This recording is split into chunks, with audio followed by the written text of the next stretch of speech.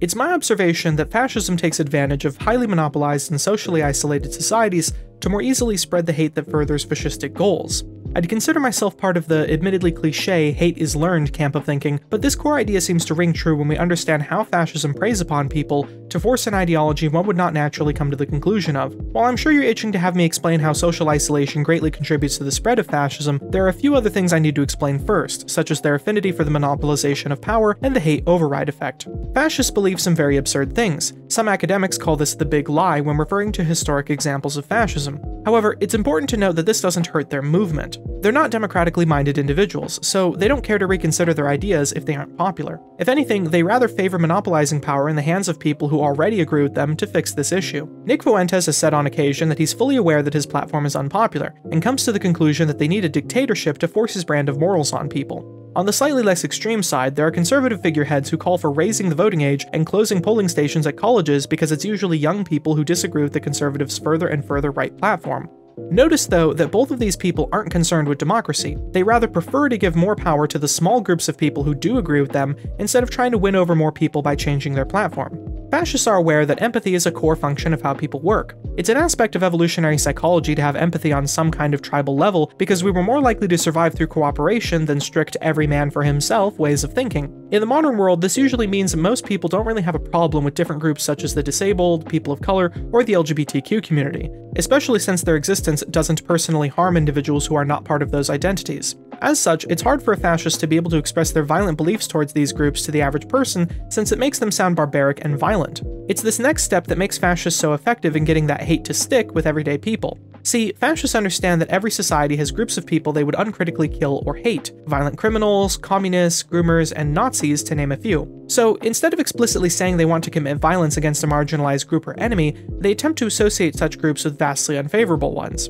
This is how fascists get many people to override their ability to think critically by building up one's emotions of hate. Fascists aren't empirically minded, and their way of indoctrinating individuals follows suit. Putin has convinced his soldiers that the Ukrainians they're fighting are not actually their brothers from a different land, but instead Nazis, because he knows that's a group of people Russians would be willing to uncritically murder. Some parts of the American conservative movement have been painting Democrats as communists and LGBTQ people as groomers because they, like Putin, are also aware that these are groups that people are willing to kill. If you've seen my video on proxy politics, this song and dance isn't new. A tyrant will not openly demand that they want to arrest their political enemies, but instead say that they're cracking down on drug use. One who commits a genocide doesn't say they want to eradicate trans people, but instead says they want to eradicate groomers. Point being, a fascist needs some way of convincing the people to commit the genocide their politics require, and this is their unfortunately effective way of doing it. I'll admit, I make that sound incredibly straightforward, but what needs to be understood about this specific fascist tactic is that it works best within the right conditions. Building these conditions requires power, and is the setup for making this strategy successful.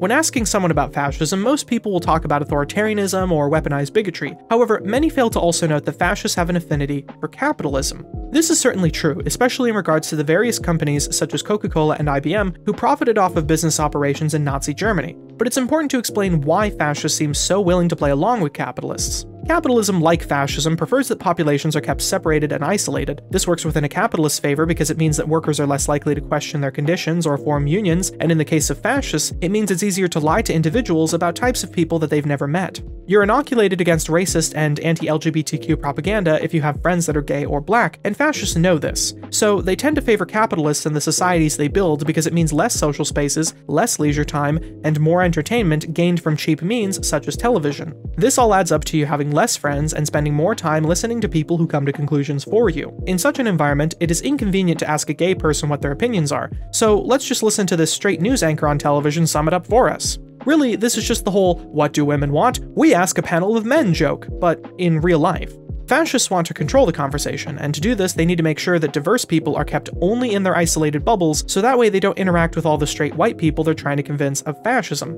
Capitalism makes this incredibly easy to do through its tendency for monopolization. Instead of trying to gain control of multiple political parties or news stations, a fascist only needs to control perhaps one or two, since any of the ones they pick will have a large sphere of influence due to lack of competition. Whether capitalists like it or not, aspects inherent to their economic system work in favor of fascism. Capitalists pander to the most profitable, and fascists pander to the most vulnerable. They're both predatory ideologies that are opposed to utilitarianism and empiricism, so it's no wonder that they have their affinities for each other. These similarities get to the point where defenders of both ideologies sound similar to each other. Capitalists decry against the lazy and unproductive poor, while fascists decry against the degenerate and destructive non-whites. Capitalists favor an upper class of mostly rich people. Meanwhile, fascists favor an upper class of mostly white people. This does not mean that rich or white, or for that matter rich and white people, are evil, but that by telling them that they are somehow magically superior due to attributes unrelated to any actual unique or useful skills they possess, it makes it easier to convince them to be uncharitable of the groups of people they think they're superior to, economically or ethnically.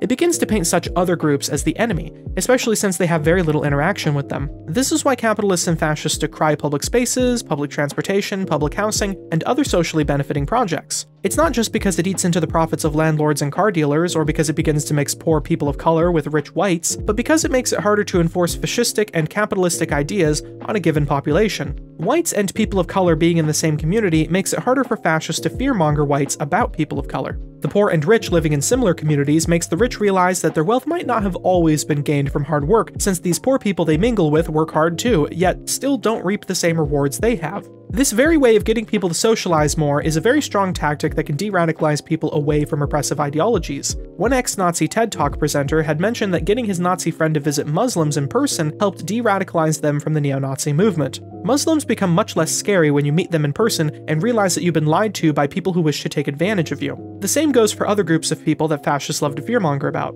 Obviously, this isn't a foolproof way of getting people to change their minds. Fascists tend to take advantage of those who are vulnerable, such as lonely men, the poor, and the youth, and these people might very well be sold on fascist ideas for more than just reasons of fear. Regardless, I think it's important to remind leftists that we should not give up on these vulnerable groups of people, especially since they need our help the most to keep them safe from an opportunistic fascist. I say leftists and not liberals because it's my opinion that it requires a person who critiques the system fascists benefit from, instead of trusting that such systems will always stay uncorrupt enough to utilize against fascists. Just as fascists take advantage of repressive systems to further their agenda, they also take advantage of how spineless their most powerful political opponents are, and historically, that's liberals. Liberals lack an ability to decry authoritarian systems, because let's face it, their job is to uphold them, which means they don't entertain the idea of dismantling them. Liberals are too caught up in trusting the systems of electoralism, law, and capitalism to sort out the problems they seek to fix, instead of questioning whether or not these systems are actually fair or effective. They trust the system more than they value achieving the best outcomes.